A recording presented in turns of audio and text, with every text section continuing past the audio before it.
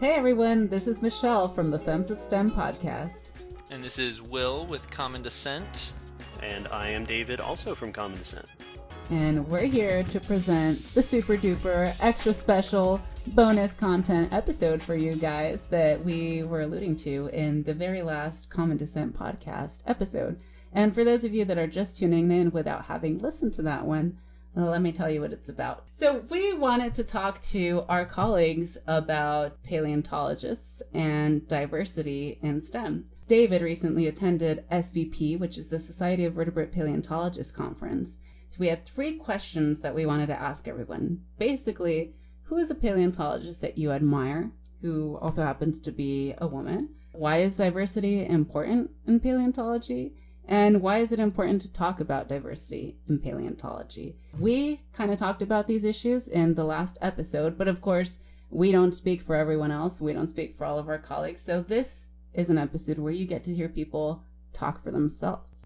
Yeah, and it was a cool idea to open up the discussion to other paleontologists at SVP and give them a chance to give their story or their side of the discussion. Once again, David was the one who took the interviews, but we have some really cool stories in here and some really cool discussions. And it's important because, as we said at the beginning of the last episode, everyone has their own story and their own slight different experience or similar but unique experience for their life in the field.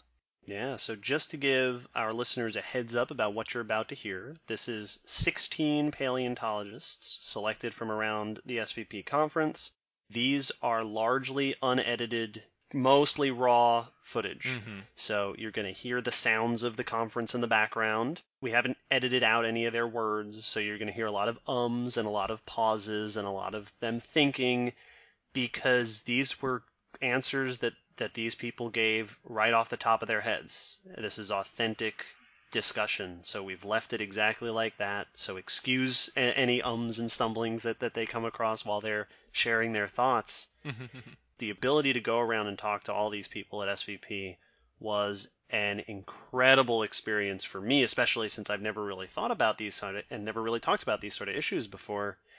And I was telling Michelle and Will earlier that on the plane ride home from SVP, I was sitting in the middle seat, cramped in between 2 other people, listening over these interviews that I had taken and wondering if the people in the plane thought that I was crazy because I was just sitting there tearing up, listening to these heartfelt professions of people's experience and opinions.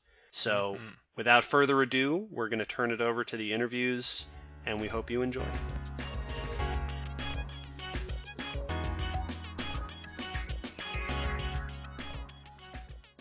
Hi, I'm Taramina Lepori, and I'm a research associate and educator at the Webb Schools and the Raymond M. Alf Museum in Claremont, California. And the question posed to me here is, why is diversity in STEM or diversity in paleontology such an important issue to talk about, to think about? And to me, diversity in paleontology can encompass so many things. It can encompass including more people of color into the conversation on careers in paleontology. It can include people who identify as LGBTQ into that conversation, increasing equity for women in paleontology, and so much more. So if we don't have these discussions, then as a society, as professionals, and as human beings, we cannot move forward with a more inclusive environment for our work and life parameters. So if we want to make sure we have the best work-life balance we possibly can, and on top of that, have the best professional support we can possibly provide, then including diversity in paleontology into the conversation and not being afraid of shying away from having open and frank discussions about inequities or about the support that we do have, we need to make sure that those conversations are on the table. So it's so important to not hide behind a smokescreen or just be cautious about talking about issues that are important to us, because it's the only way that we as human beings and as professionals can move forward and support one another. Hi, I'm Brittany Stoneberg. I am the Marketing and Events Specialist for the Western Science Center, which is a small natural history museum in Southern California. And I think we need diversity in STEM and paleontology in particular is because it brings a variety of viewpoints to the field. I know I personally, as a woman in paleontology and as somebody who didn't take a usual route to paleontology, I actually graduated in college with a humanities degree, and now I work in paleontology, and so I didn't take the usual route to get to this field. And meeting other people, meeting other women, meeting other paleontologists who have had similar experiences tells me that I have a place here, that I can contribute to this field while not being what people would usually think of as somebody who works in paleontology. And I think that's very valuable, and I hope that as diversity increases in the field, more people will feel comfortable to pursue their passions in paleontology and in STEM in general. Hi, my name's Gabe Santos. I'm the collections manager for the Raymond Alf Museum in Claremont, California. Diversity in STEM and paleo in particular is really important to me because, being a Filipino person, being someone who identifies LGBT, diversity is so important because we need people we can look up to, and it's not just the same people over and over. I'm really lucky in that one of my very first mentors and one of the people that I truly admire is my first boss. Her name is Meredith Ribbon. She is now the collections manager for the Burke Museum, and I admire her so much because she taught me what it means to be a collections manager, what it means for science, and also a little bit about science communication. When I first got into paleo, I was this new kid out of nowhere. I just decided to become a paleontologist, and I emailed her. I'm like, hi, I'm new. I want to be a volunteer. And she's like, okay, come in. So I came in, and she interviewed me, and she said, you'll do great. When do you want to come in? And me being me is like, can I come in every day? And Meredith gave me the opportunity. She let me come in every day, and she really took me under her wing and taught me so many things. And if it wasn't for her, it's because of her that I now have my job as a collections manager at the Raymond Alf Museum, and it's my dream job. And because I have someone like Meredith, she's still a good friend of mine. I was able to succeed because she mentored me so well, and it was a cool dynamic between her and I. I sat right next to her in her office, and whenever something came up, she would take the time to explain to me all the details of it. She taught me about some science, and she wasn't my only mentor. I have my advisor, who I greatly thank, and my boss now, but she was the first person who really gave me my chance in paleo. And someone like me, someone who wasn't always wanted to be a paleontologist as a kid, someone who is who doesn't look like what a traditional paleontologist looks like. I'm not a white guy. I don't talk like a scientist a lot. I talk like a Californian, and she saw me and she saw something and she gave me that chance. And so it's really cool that one of my first mentors is this amazing woman. And so because of everything she taught me, I want to be an amazing mentor and make sure that people have their opportunity. And so because of someone like her, I really want to keep doing more things for diversity in STEM and women in paleontology, women in STEM, and just keep making sure everybody has their chance. My name is Jessica Theodore. I'm an associate professor of biological sciences at the University of Calgary. I teach vertebrate paleontology and all things with backbones on campus. And I think that it's really critical that we address issues of diversity in STEM and in paleo particularly, because when we neglect women's ideas and voices and the voices of people of color, we're excluding a huge number of minds from the problems that we have to solve. And given the challenges that humanity faces with respect to climate change and various other STEM problems, it's really important that we have all of the minds that want to be working on this, working on it. We do better, the studies have shown, we do better work when we work with diverse groups. The more diversity, the better the outcomes, the better the science. And paleontology is the gateway drug to science for so many kids. And if we tell those kids, this science isn't for you, then we're telling them science isn't for them. And that's not okay. We need those ideas to help solve human problems. So my name is Ashley Morehart, and I'm an assistant professor of anatomy at Washington University in St. Louis. I'm also a paleontologist, and I'm here at the Society for Vertebrate Paleontology annual meeting. And as part of that meeting, I am interested in promoting and being part of efforts that promote diversity.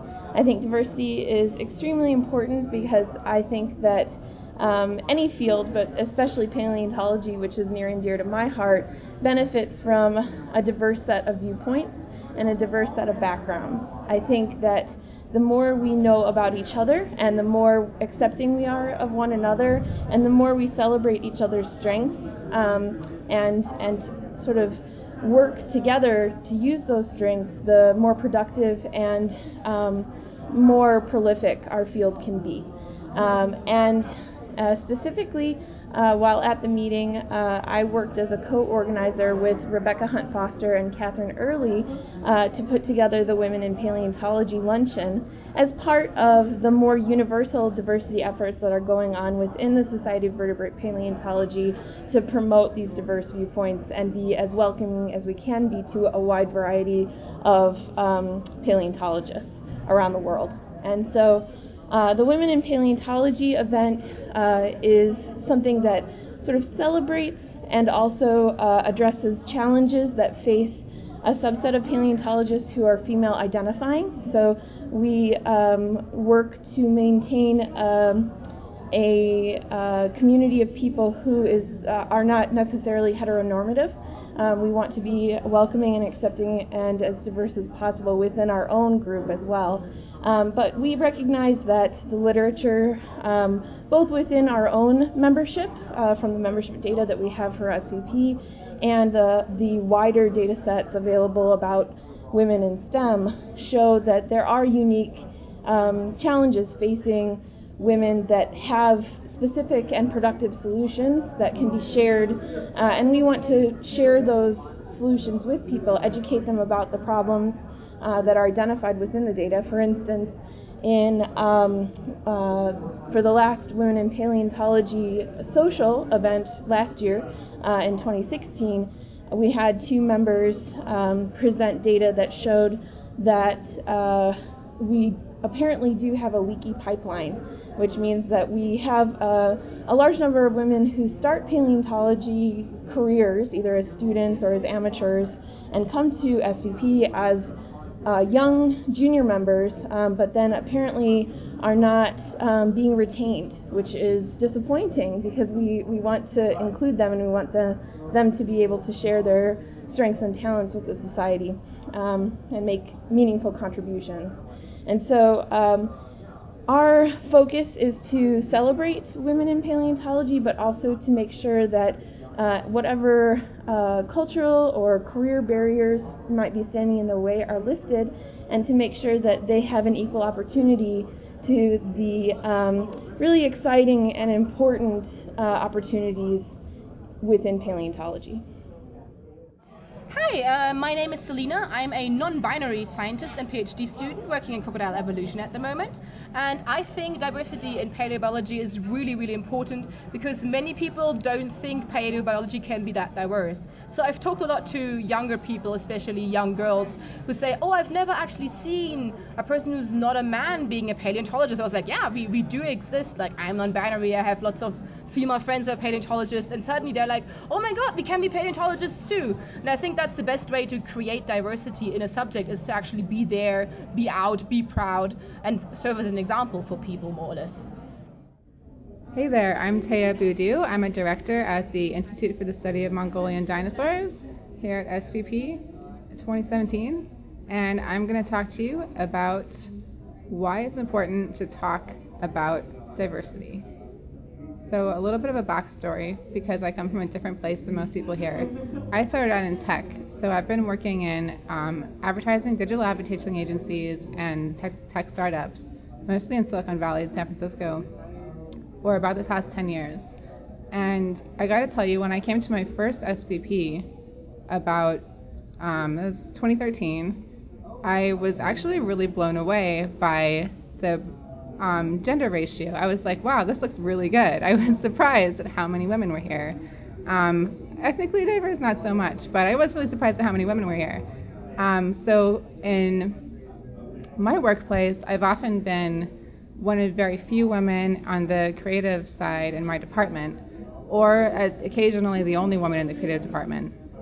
And so it's a very different story. And I don't know if any of you are going to be following like the tech blogs or the tech news at all, but the gender conversation there has gotten super weird, and there's really, really strong feelings on both sides. And that conversation's been happening quite a bit longer, I think, on the public stage than the one in paleontology has.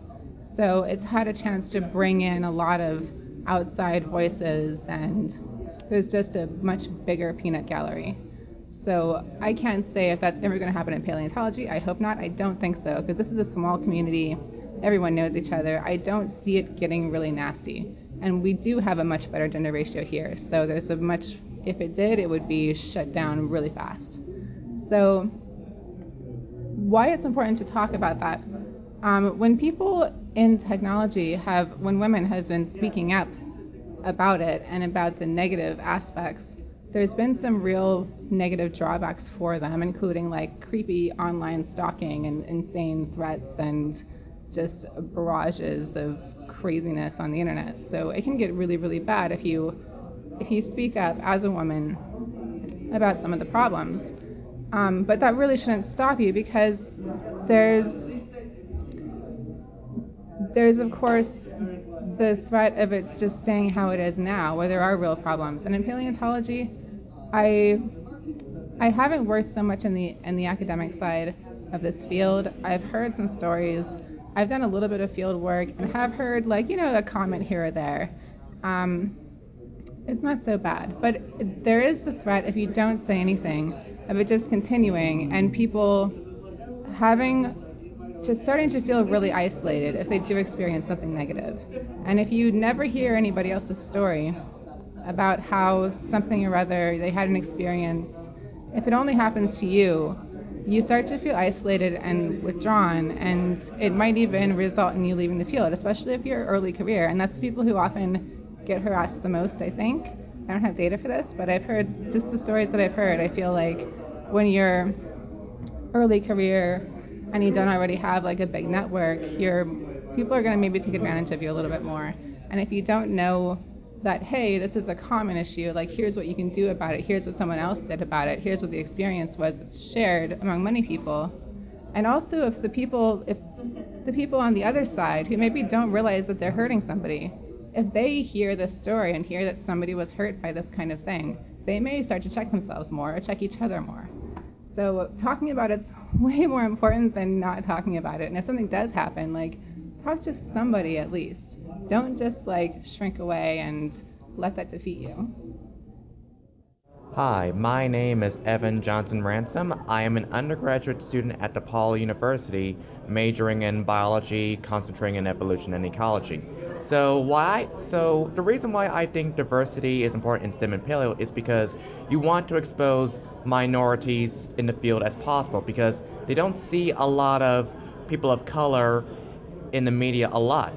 Now, I volunteer at the Field Museum as a docent for Suit the Tyrannosaurus, and the one thing that makes me smile the most is seeing minority kids as well as minority parents seeing a young black male talking about a dinosaur, as well as having interest in going into the field of science and STEM. And it really makes me, along with them, smile that they can see a minority or a person of color doing something that they love and enjoy, as well as continuing down the path of science and paleontology. Hi, my name is Amy Atwater. I am a PhD student at University of Texas at Austin, where I study primate evolution, early primate evolution, the cool, cute ones, not the human-like ones. But for this, a paleontologist who I admire a whole heck of a lot is the Utah BLM paleontologist Rebecca Hunt Foster. She works out of Moab, Utah, which is one of the most gorgeous, amazing, scenic places on Earth, and it also has this treasure trove of paleontological resources, which means she has a busy job. There's lots of stuff for her to oversee and a lot of fossils for her to protect, but I think she does an incredible job at being a great paleontologist. She publishes, she presents her research here at SVP all the time, and not only is she doing original research and protecting fossil resources, but she's also a huge advocate for better paleo education and getting more women involved in paleontology and diversity in paleontology, and also for people who struggle with mental illness or learning disabilities that are challenging in paleontology, and she has talked about that, which is really helpful for me, someone who struggles with mental illness, to have an advocate who has a job, who is successful in paleontology, who also is open about struggling with learning disabilities. So to me, that is admirable and awesome, and she is so friendly and amazing, and I'd never met her in person, but I was friends with her on Instagram, and I drove through Moab and I knocked on her door at the BLM office, and she took a ton of time to meet with me and talk to me and get involved. So that was incredible that she just dropped everything to make time for someone, a nerd like me, who wanted to geek out with her. So for all of those reasons and many more, the fact that she has a beautiful family as well and can do this work-life balance, that's my dream. My dream is to be healthy, work-life balance, and be working in an amazing place doing paleontology. So that's why I just respect the heck out of Rebecca. So my name's Rebecca Hunt Foster, and I am a paleontologist in southeastern Utah.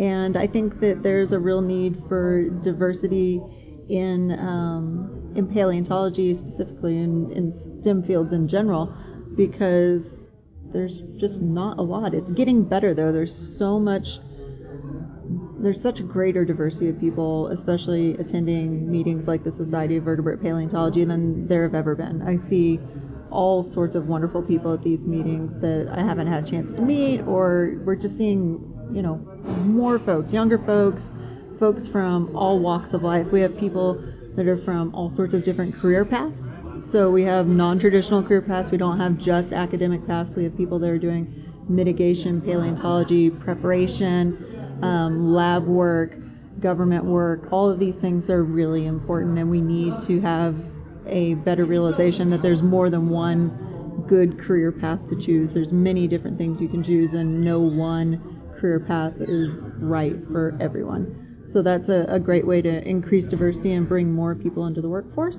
And then also just remembering that there's a lot of different people out there who have gone through different experiences and come from different backgrounds that can bring things to the table, and they may think differently, whether that's through something that they've grown up differently, challenges that they may have faced, or things that they've learned that make things easier for them, or even folks with disabilities can teach us how to do things in better ways or more efficiently.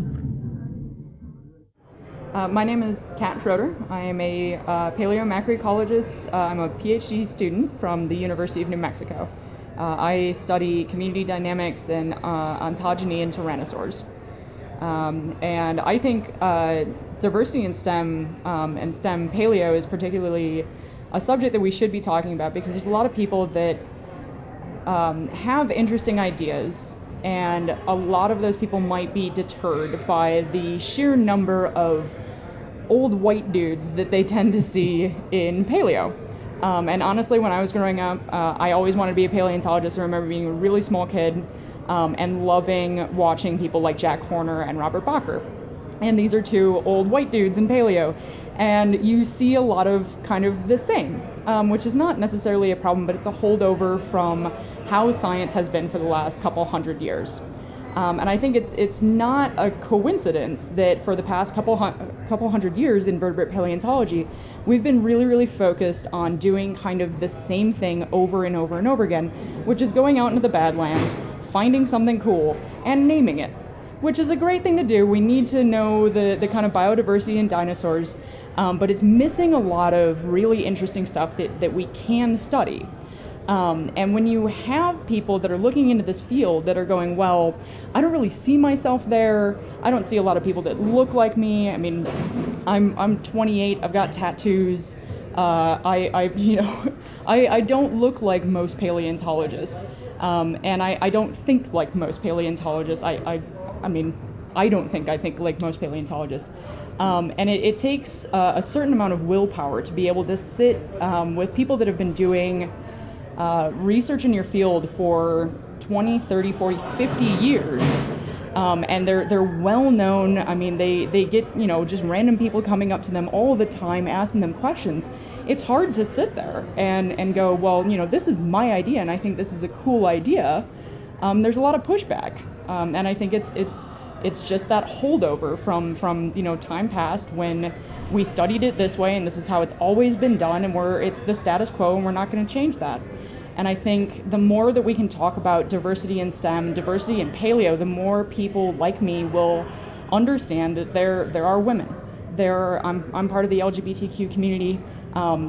We are out there. We exist. And I think a lot of students will find that if they don't necessarily approach the old white dudes, if they approach the people that they see that, you're a woman, you're black, you're queer, you're gay. If you approach those people that you think you see yourself more in, you might find that people are thinking in weird ways, and it's a great thing to discuss. So my name is Dr. Melissa Party. I have an undergraduate and master's degree in geosciences and a PhD in biology.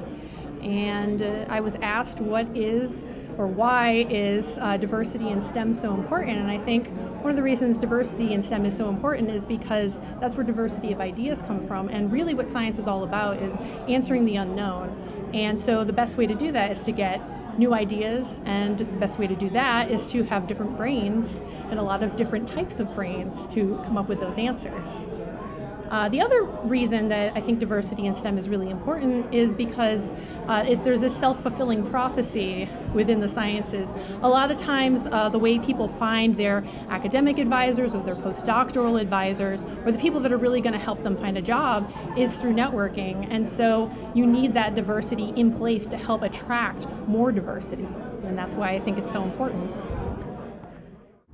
So I'm Mary Schweitzer. I'm a full professor at North Carolina State University, and I'm an affiliate at the North Carolina Museum of Natural Sciences. And probably one of my heroes is Karen Chin. And I was a volunteer at the Museum of the Rockies preparing MOR 555, a Tyrannosaurus Rex. And Karen Chin worked as Jack Horner's lab manager.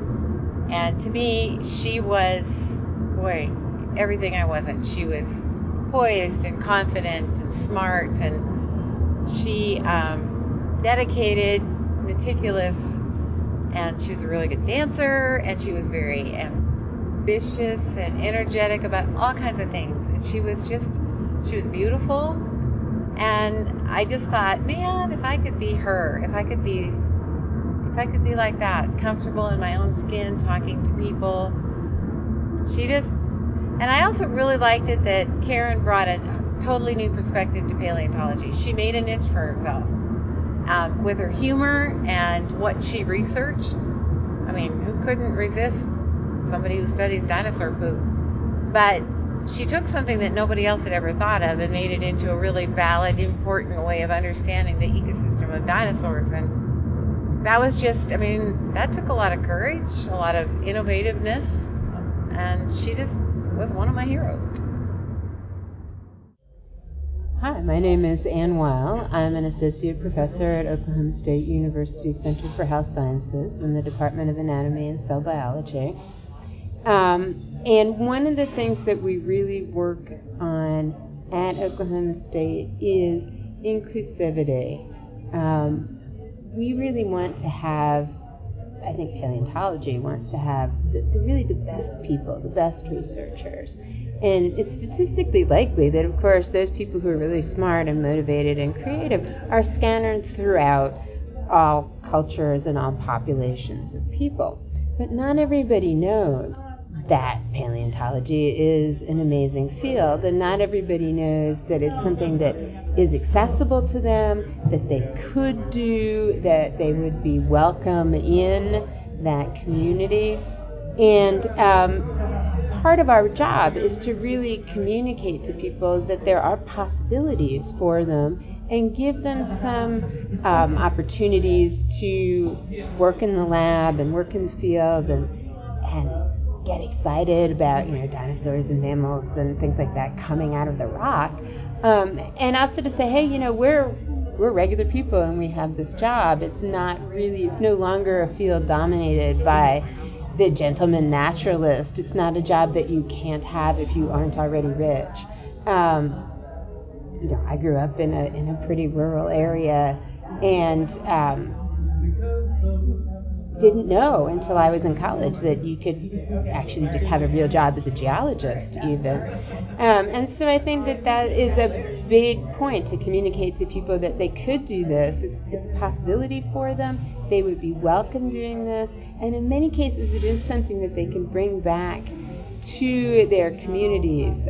We encourage participation by Native Americans, which is a huge population in Oklahoma. And they have native lands that are might be very rich in vertebrate fossils, and that they can bring that knowledge back with them, and they can encourage other people from their tribes to engage in research. And right now, Native Americans are very underrepresented in the STEM fields, and so we encourage them to participate not only in vertebrate paleontology, but to come to the medical school and to get medical training. Hi, I am Sana El Said from the Mansoura University Vertebrate Paleontology Center in Egypt.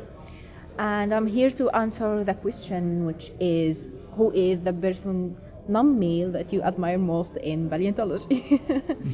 Well, there is not a specific person that I admire, but I admire all of the women who are working on this field, and specifically vertebrate paleontology, because it is a field that has been so long a male-only science. So seeing so much women today getting in this field is interesting. And as a female vertebrate paleontologist that came from a country with no women at all in working in this field until I started, I know how much obstacles women could face to work in vertebrate paleontology. And my deepest respect is to all of these earliest women who started this way, and we continued after them. Hi, I'm Tut Tran. I work on microfossils at the University of California, San Diego. And in terms of diversity in paleontology and at SVP, I feel very optimistic. And to contrast, growing up, I grew up in communities where I felt alienated as one of the only Vietnamese American people in my immediate group. And people would harp on that a lot.